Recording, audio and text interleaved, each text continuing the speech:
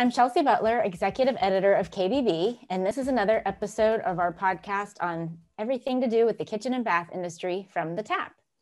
Today, I'm welcoming designer Meredith Weiss, who's the owner of Commack, New York-based Merri Interiors. We will be getting an exclusive rundown of the innovative design solutions she's come up with over the years during her career. Welcome, Meredith, and thank you for joining me. Thank you so much for having me. This is exciting. Yeah, I still think about all the cool things you shared with me in the design of your own kitchen a year or so ago. And so I know this is a topic specially designed for you. Oh, perfect. I'm glad you thought of me for this too. Yeah, absolutely. So let's start out by you telling us how you feel organization and less clutter in a kitchen or bath cater to the idea of health and well-being in the home. I love the idea of everyone paring down a little bit more. If you notice that when people are thinking of less clutter, they're often thinking of their closet, for instance, or clutter on the countertop in their kitchen or bathroom. And once they have decluttered, you can always see in their face just how elevated their mood is, how much freer they are overall. So I do always love to say to people before we even begin the project, to think about all of the items that they can take out of their kitchen. Oftentimes people have dupes or triples of items like spatulas. How many spatulas do you need? How many sets of tongs do you need? How many sets? They'll say, oh, you know, I actually haven't used this in 2 years, 3 years, but yet it takes up space. And that space is not just about the organizational space, but it's also the emotional space, because you're always having to move it and find another spot for it. You're digging for things. It becomes a little stressful. When you are cooking or creating something, you can't quickly grab something. It becomes almost like an emotional attachment to these things that are just in your way of being productive. So I think that alleviating that in general and just having a little bit more of a sparse amount of things, whether it's on your counter, in your drawers, whatever, you can function better. And that brings a certain amount of mental clarity. I feel like I know that it is when I'm working, before I sit down to order a kitchen, let's say, or sit down to design something. I like to have a very clean surface. I like everything to be ordered, organized, so that I can, and orderly, so that I can think clear. And I think that a lot of people, once they've gone through that declutter, they realize just how stressful or distracting that is. Makes sense. Yeah, I remember having that discussion with you about your own kitchen when we talked about that. And so whenever we're talking about wellness, I always make sure to add that part of it into it, because it makes a lot of sense to me. Well, I think the visual clutter for me, first of all, I'm dyslexic. So when things are out of order, I feel that it's just harder to navigate through.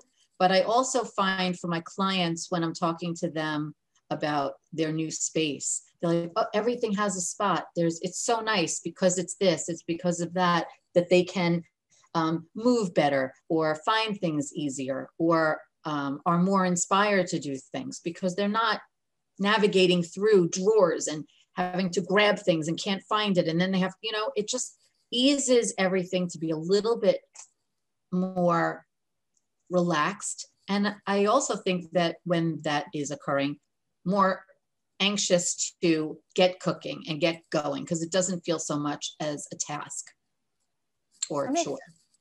Yeah, that makes sense. So let's go to talking about storage. What are some of your clever solutions where that is concerned? Well, toe kick drawers seem to be, for me, like my major go-to. They weren't that popular years ago, but I started implementing them anyway, little by little, and the reactions I get when I add that, because most cabinet lines, I would imagine at this point, can offer that or is easily obtained, gives you this extra storage that you wouldn't have thought of for small things.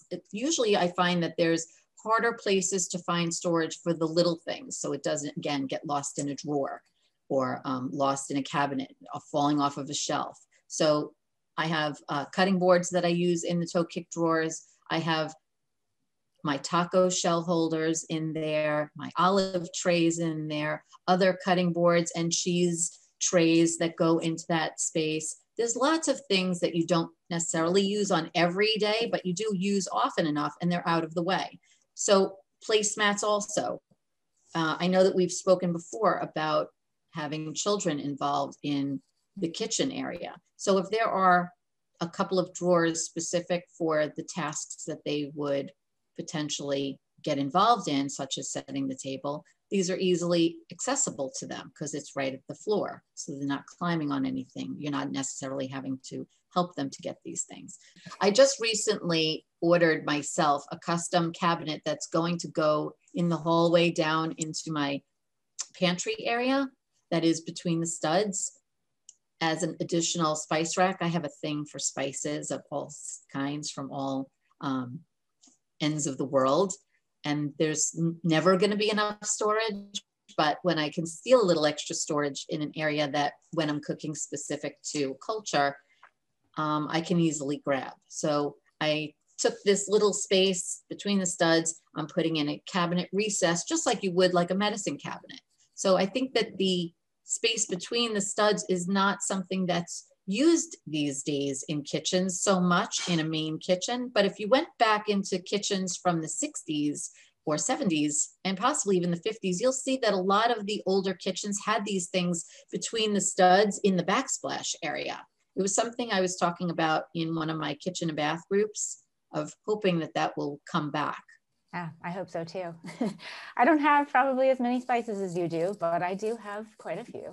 Yeah, I have an addiction to spices. When I go to a store or I go, traveling, when they have certain flavors that you can't find anywhere else, you've never seen before, or it's just, I love the bottles that they come in. I love the different smells that you can, of course, create when you're cooking. It's just nice. Yeah, farmers markets are good for that kind of stuff too. Yeah, I actually bought a bunch of little jars so that I can neatly organize them. And one of the organizational things that I was taught as a child from my mother was that if you keep your spices in alphabetical order, it also assists in making cooking and finding things much easier. Oh yeah, that makes sense. And finding them at the store, because that's hard. And that they too at the store are alphabetized. I don't know if you realize that, but they're actually alphabetized. I do. There's so many brands. So I'm looking here, it's That's hard. true. That's very true. So we also talked during our interview a year or so ago about some design ideas you incorporate to make children feel more at home in the kitchen and part of the process. Yes. So I love to, when I'm able to do like a built-in bench area, I love that to hopefully be able to be for them and their crafting or their homework needs. So if I take a boot bench or a seat, a window seat, and I use drawers for that, then they can each have their own isolated drawer if you have 2 children, 3 children, whatever. And I think that that's a nice way to have them be able to be in the kitchen. That's number one. And also, if they have their own smock or their other kitchen things, they have a spot specifically for it. So it's not just for homework, but for helping in the kitchen. I think that that's a nice detail. So I mentioned before about the toe kick drawers. If I had different storage for my cutting boards, and I would potentially have cutting boards specific for my child, or plastic knives that I use to teach them how to cut, which is what I used to do with my daughter and my son. I actually had bought them their own knife set that was really just plastic knives, but they had different knives, or butter knives and cheese knives, so they could use them for cutting. So they had their own little section in the drawer. But now, at the time, I didn't have my new kitchen. In my new kitchen, that would have been something I would have given them, was a toe kick drawer with their essentials for prep.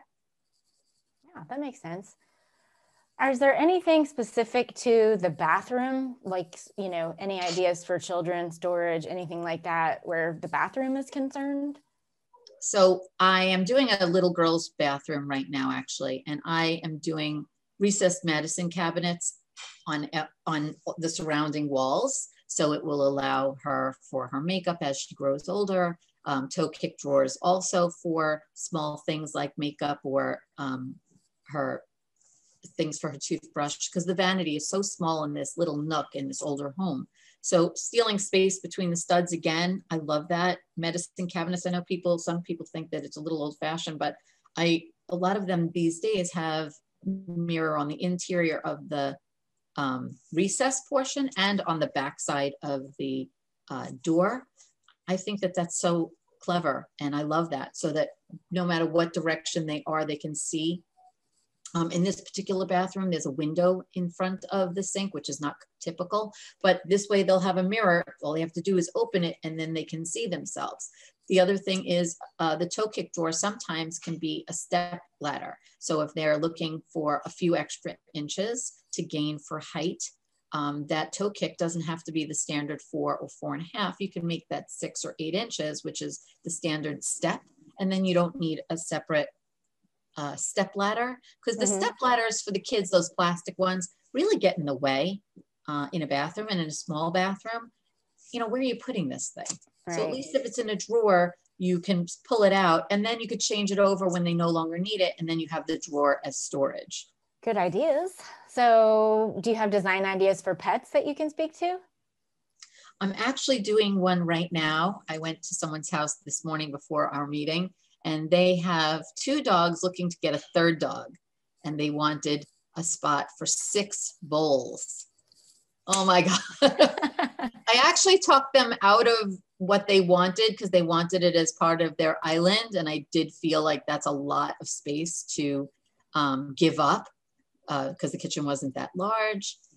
So I came up with a different idea. But in that thought pattern, I was thinking the same sort of idea, that maybe one particular cabinet can have a taller toe kick area and then box out that drawer with a solid material so it doesn't get all mucky from the water dripping and their food and get smelly. A little bit more of an easy to clean storage solution. And if God forbid their dog goes, redoing that drawer so it's additional storage is really not that complicated.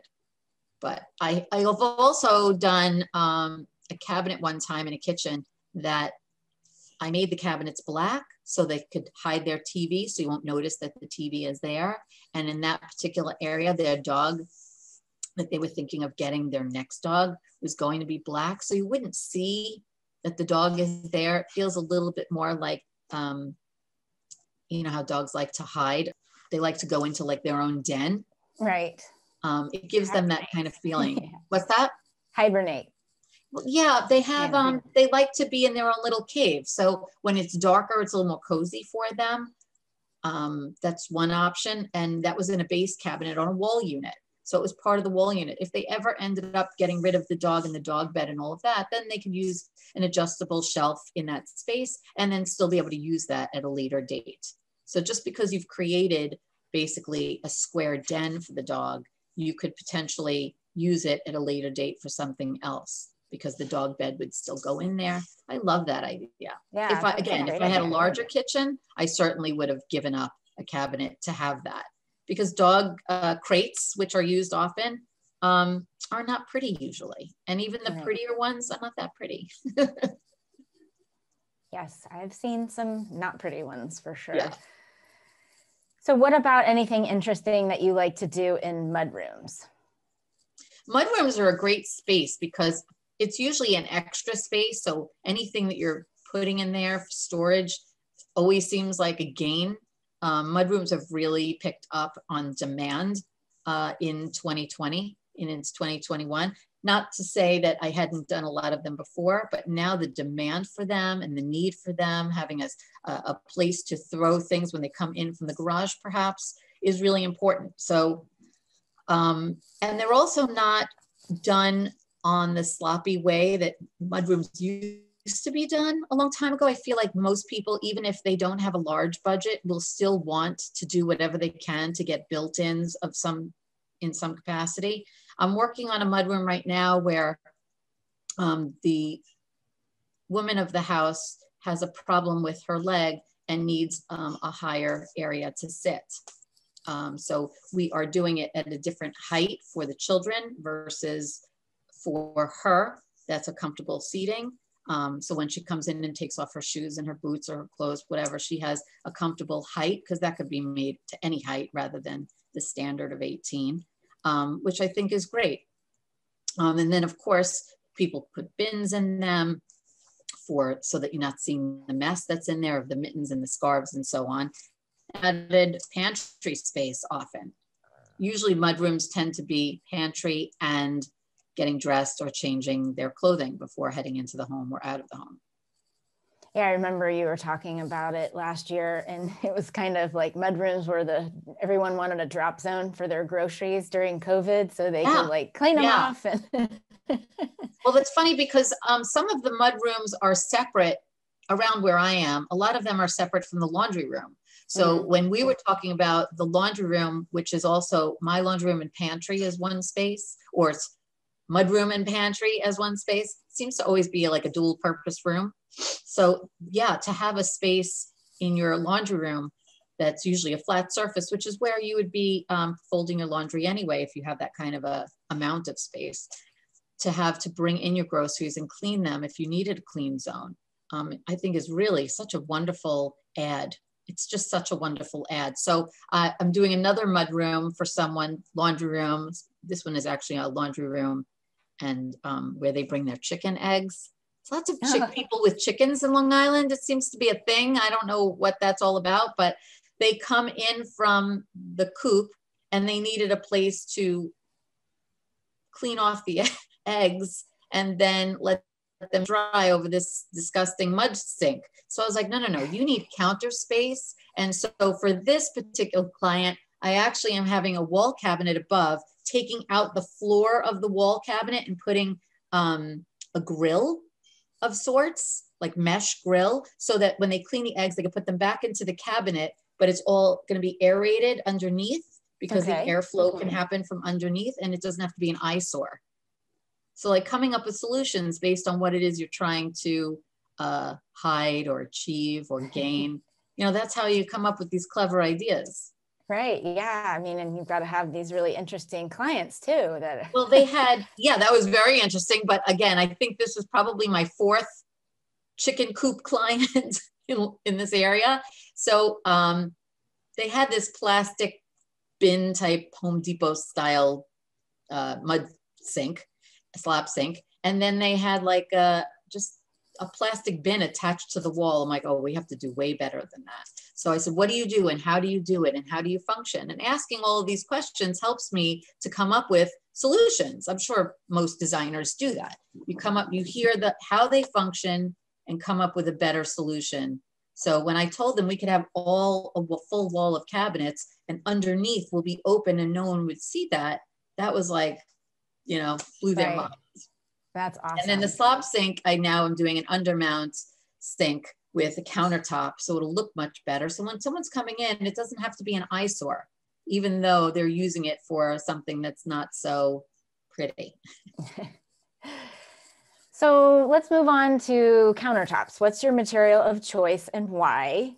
And is there anything really interesting or maybe not as common that you've used? So I guess that's two questions. Okay.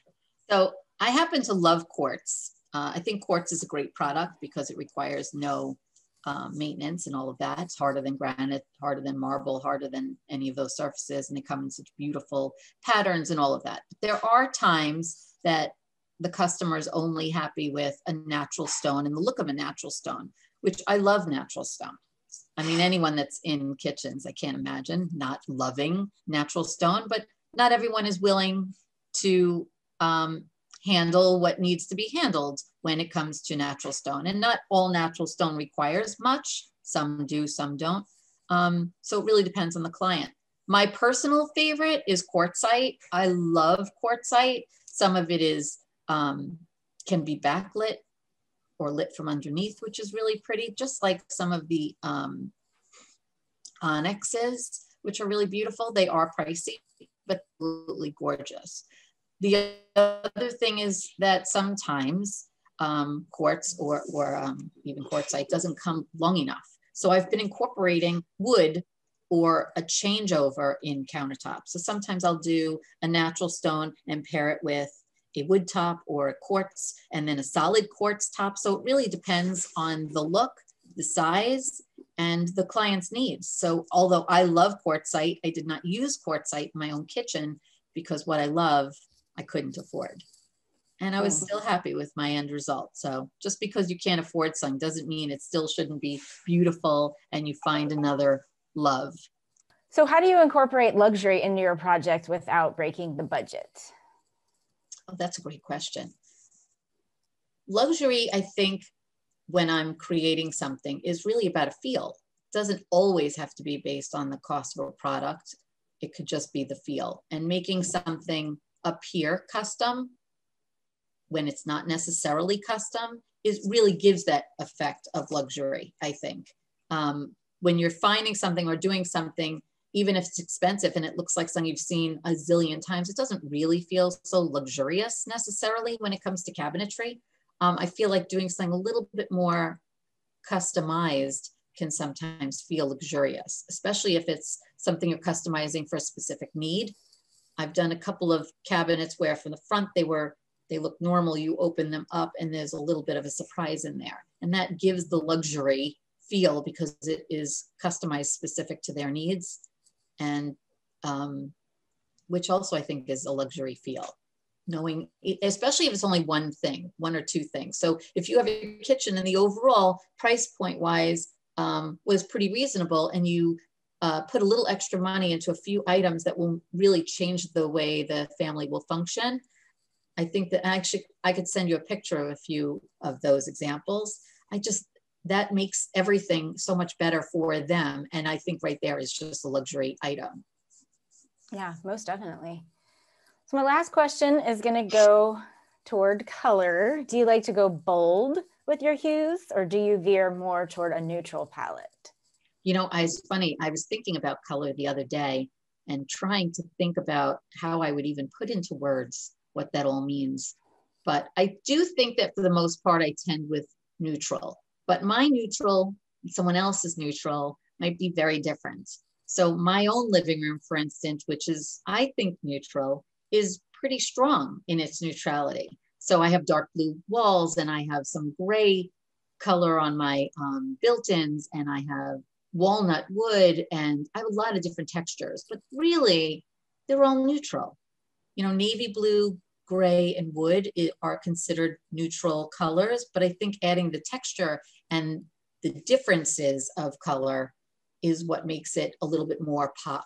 So yes, I'm not using a pop of color like a pop of red or purple or whatever, but I think that there's a lot to be said when you're bringing in multitude of colors with textures, even if they're all neutral. So I've done a couple of kitchens that are, for instance, white and some taupes and all of that. And when you're bringing that in and you're bringing in some gold tones, and you're balancing between the cool and the warm tones, shiny, non-shiny, all of those textural elements can really make something neutral not seem boring. So I think a lot of times people do think neutral is boring. And I automatically think that when someone's telling me that, and then I take it to a totally different direction. Yeah, that makes sense. When people say neutral, I'm like, oh. Well, I think that most people, when they think of neutral, they're always thinking of like beige or off-white. And that is, I think, what most people conceptualize in their head. When I think of neutral, I'm thinking of a multitude of colors on neutral, textures, sheens, all of those things. And that's what makes it, it's not about the one thing, it's about the multitude of things. One of the things I was thinking about, and I don't know if we spoke about this the last time we talked about my kitchen, but I like to think about color in how it pairs to the next color. It's not about the one color, just like it's not about the one item in your kitchen, because color plays so well next to another color and gives a totally different feeling from that color by itself once it's paired with another color. It's like something I like to do and I feel like is the playful aspect of it. Yeah, I never thought about it that way. And it's you know, surprising to me too that navy blue would be considered neutral. That's, you know, I always think that's very colorful. So, and it's one of my favorite colors too. That's so funny. Yeah. I think it's such a, it can be neutral. Obviously people wear navy blue with white, navy blue with khaki, you know, very classic. But when you pop it in other ways, it becomes color. You know what I mean? Even though it's actually neutral, just like red. Yeah. Red could be neutralized. Yeah. Yeah. Again, I guess, you know, what it's paired next to is going to. So a little side note, and I don't know if you want to use this at any point, but like, you know, when you think of, for instance, if you're thinking of the color red, now most people think of red as, you know, red. Now, if you pair red with black or red with white, it's, you know, pretty strong. But when you pair red with something like baby blue, it becomes something totally different. The emotional impact of that color together with that, I just feel is just beautiful. And it, for me, it's a little playful. You know, it feels less mature and less sexy. The red is no longer sexy. It's no longer what you envision red to be. And when you pair red with pink, it becomes a whole playful other aspect, I feel, is that, you know, that happens because of how it's paired together. And I like to do that in kitchens and built-ins in general that play with the color on the interior versus the exterior, sometimes adding a few surprises. I'm doing one right now where the exterior is going to be a light gray and the interior is going to be walnut, and just opening up the cabinets or showing that when, because it's going to be a bar area, is just, you know, something that makes it a little more pop of color, even though it's not color because it's walnut wood. Yeah, I love it. I love everything to do with color. I say it all the time. I do too. I do too. Well, thank you so much for all of your amazing tips. It's so helpful. Please keep us posted on all of your discoveries along the way. Thank you for having me. Hopefully we will be able to see you in person at KBIS in February. I hope so. Yeah. All right, great. Thank you so much for joining us. Take care. Thank you for having me. Bye-bye.